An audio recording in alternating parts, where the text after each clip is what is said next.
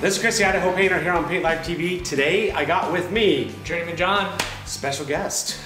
Today, John, we're going to be talking about 4 tapes every painters should have, painters should have in their vehicle, aren't we? We are. 4 of them. 4 of them. The best 4. The best 4. The only 4.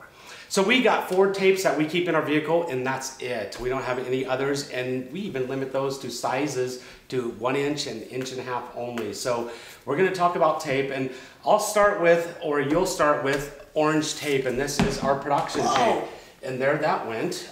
So this orange stuff is the least expensive tape that we have here, and it's our production tape. And why the heck do we like that tape, other than the color? You know, you joke around the color, but this is a lot easier to see nice straight lines and where it's at and how it's laying and making sure it's tacked down, and especially as the years pass by and the eyes don't work as well as they used to. Especially mine. Yeah, you know. Yeah. So this, as a production tape, is what we're going to use primarily when we are when we're doing the bulk of our masking. So we like this versus other production tapes because it does have a higher adhesion. So we're not as worried, especially on things like exteriors, with the tape coming off because of moisture or weather that's temperamental. It's going to stay down, it's going to stay longer, and it's strong. So you meant that it's going to stay longer. It does have a 3-day release, right? It does have a 3-day release. But you want to cut that in half as a rule of thumb, I believe. That's kind of what we figure. So if something says it's a 3-day release, we're really not going to want to leave it more than 1.5 days up, at least in our climate. If you're somewhere more humid, maybe you can get away with a little bit longer. But for us, we don't like leaving it up more than 1 day, 1.5 days at most. And we only carry 2 sizes. They have a multitude of sizes, but the 2 sizes that we feel are beneficial to us, and so you don't have to go out to the van and just search through all the different sizes of tape, are 1 inch and 1.5 inches. Those are what we carry in our production tape. So John, you mentioned the colors. So our previous production tape was kind of an off-white. So most of the trim we paint is white. So when you're masking on it, like you said, because you're white on white, you can't see your lines. When we're inspecting the new guys' lines and teaching them how to mask a straight line, it's easier to inspect it, and it's easier for them to get a straight line. This is called CP 199. One of the things we also really like about it is the paper backing. It has less of a tendency to splinter than other production tapes. And I don't know if it's just a thicker paper or what it is, but we've had a lot better luck with it because nothing ruins your day like splintered masking. And is there any surfaces we wouldn't put this on? Anything that's a delicate surface or really freshly painted, we're going to hold off on using this because of the high adhesion. For something like that, we're going to use frog tape. So one of the things I wouldn't put this on is wallpaper. So there you go. So the next tape, since you introduced it already, frog tape, we carry a whole lot of this CP 199 orange tape. The next most used tape that we keep in our vehicles is frog tape. And this stuff, there is something special about this tape that's different than our production tape other than price. It is a lot more expensive, but it does something that this tape won't do. And for one thing, the paper on this tape is a premium paper. It's a lot more expensive, more durable. But what is magic about this tape, John, that makes it so special? So frog tape has a special adhesive that has things mixed into it so that when moisture activates it, it actually swells. It keeps paint from bleeding through the lines. And so you're going to have, one, like you said, that they have a thicker paper on, so it's definitely not going to splinter. I don't think I've ever had a roll of frog tape splinter on me. No. And 2, you're going to get nice, clean, straight lines. Well, not straight. Straight lines is up to you, but you're going to get nice, clean lines because you don't have paint bleeding through. So what happens, if you notice, like, if you look at the tape really closely, it looks like it has kind of a white dust on the outside. So that product is called paint block, and it's a technology on this tape, and it's on the outside of the tape. And if you drop this in grass and it gets wet, you'll notice it'll get all swollen on the outside and it's all jelly.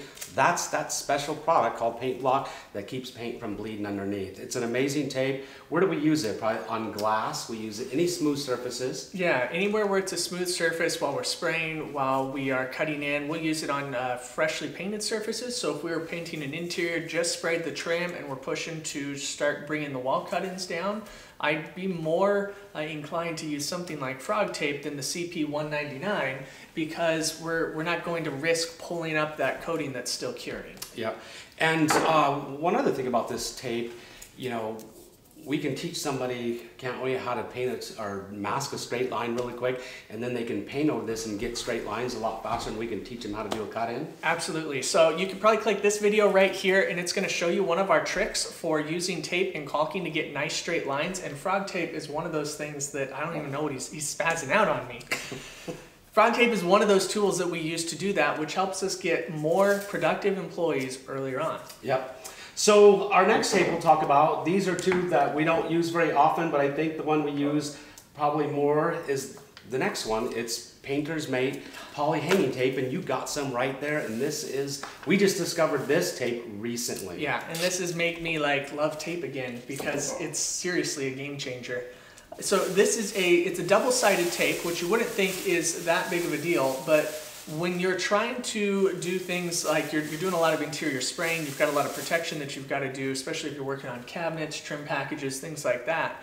To be able to create booths and seal off parts of the house, even if it's, especially if it's an occupied house, this is going to make that a lot easier. A lot easier. So it has an adhesive on both sides of the tape, so one adhesive on one side is stronger than the other. It is. So coming right off the roll, you're going to take this, you're going to tack it right to a wall. You want to make sure that side's on the wall because there's a bit less adhesive on it. It's got a 21-day release, but again, we're going to cut that in half and say really more than 14 days you shouldn't have it up there. And then you would peel this paper backing off the front, or this plastic backing, and what you'll see is you've got, and you can totally tell the difference one side to the other, how much adhesive's on the poly side. And you can take your poly, you can tack it right to there, and you've got a nice strong bite. It's not going anywhere. You can have leak-proof seals on all of your booths. And I can't tell you the amount of times I've had a booth fall down on me while we're spraying, and it just leads to a huge mess. There's been some questions before in the past, people ask, does it damage the walls when you pull it off? And I've never personally seen it damage a wall. Have you seen it damage any walls yet? You know, we've seen it peel up some paint anywhere where like it really wasn't just prepared properly. It's been really, really rare. What you could do is you could take a small piece of it, you could put it on the wall, you could pull it up, you could double check that you've got a good grip on the paint you're putting it on. But any paint surface that we've painted ourselves or where we feel like it's sound, we've never had a problem at all hanging this stuff up on it. Amazing booth making tape right there. So then the last tape that we keep in our vans is kind of this dinosaur stuff. It's called T-Rex stuff. We typically use this roof lines that are dusty. So I've used it on roof lines that are dusty where our production tape won't stick right there. But then we've also used it on fences that are really old where the wood fibers and stuff are really loose and our tape won't stick there. Sometimes moist surfaces and stuff. This stuff is crazy. It'll stick to just about anything right here. So this is one of those things maybe on early morning days, which early morning where it's dew, moist out, a little bit humidity out, we would use it for that. Yeah, especially wood shingle roofs where they tend to hold a little bit moisture than the rest of the substrates. This is a good way to be able to put a surface down that you can tape to and keep that process moving. It works well for apprentices who are not behaving either. Just wrap it around their mouth and then they can't talk. That'll teach them. If you got one of those guys just asking too many questions. So the tapes, there's the 4 tapes. These are the 4 tapes that we keep in our vehicles now. That's all we keep. And I try to keep things really simple. I don't want a whole bunch of different sizes. I don't want a whole bunch of different, you know, colors of tape and just make it hard for the new guys to learn. We're going to talk about price now. We'll start off with our production tape. How much does the orange tape cost? So for a 1-inch roll, we're probably going to be right about $2 a roll retail, and for 1.5 inches, you're going to be about $2.60, $2.90 a roll. Now that's retail. You should be able to find sales, discounts, rebates, things like that, or work on your pricing and get it for a cheaper price where it's a lot more comparable to more of a production tape, which is going to be about $1.50 or so. So I know a lot of people are seeing this tape in our videos and stuff all across our social media platform because we use it a lot. And people have never seen it before. Mm-hmm. And I know we've had people just say, hey, go into your local paint store and ask them to get it. And I've heard a lot of people having success having it gotten into their stores. Yeah, you can get this ordered in. It's ShurTape CP199. If you nag your manager enough for it, I'm sure they'll bring it in, and they'll probably carry it because it's worth it. Pretty worth it. It's amazing. The next tape is our frog tape, the 1-inch frog tape. How much do we pay for that stuff? Frog tape, you're going to be right about $5 or $6 a roll for the 1-inch tape. Again, that's what we use. You can find rebates, discounts, sales, things like that to get that at a bit cheaper of a price. And then the next one would be poly hanging tape. How much are you going to pay for that? Poly hanging tape may be a little bit harder to get a hold of. That's going to be between $10 and $15 a roll, so a bit spendier, but it's not the kind of tape that you're going to be using lots and lots of.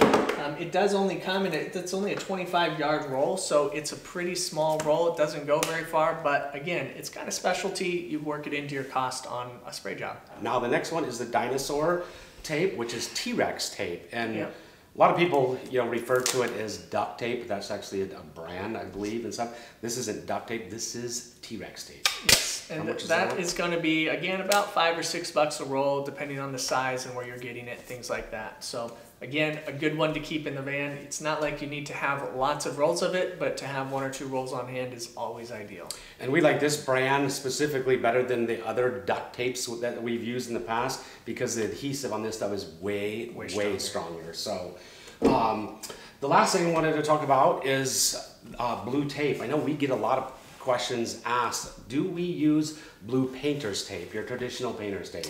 No. The problem is we've never had it work for us, especially in our climate. It doesn't stick, it doesn't stay on, it always bleeds, and it's expensive. Yeah, there's a lot of painters that use it and have success using it. It just hasn't been something that we've used with success in the amount of money that you pay for it for production tape. It's significantly more expensive than this for a production tape. If I was going to go for a tape that I was really concerned about a delicate surface for, and I thought frog tape was too strong, then I'd probably lean towards something more like the yellow frog tape, where it's made for delicate surfaces. It's got a really thin paper and a really light adhesive on it. That's the route I'd end up going for, something like that. There you go. There's 4 tapes that we keep in our vehicles that we like and enjoy and have fun using, I guess. Yeah, have a ball, a tape ball. A big ball. Yeah. Hopefully you've enjoyed this video. If you have, give us a thumbs up. Like us. Subscribe to our channel. It's simple, easy to do, and it's free. We'll see you on our next video. Out.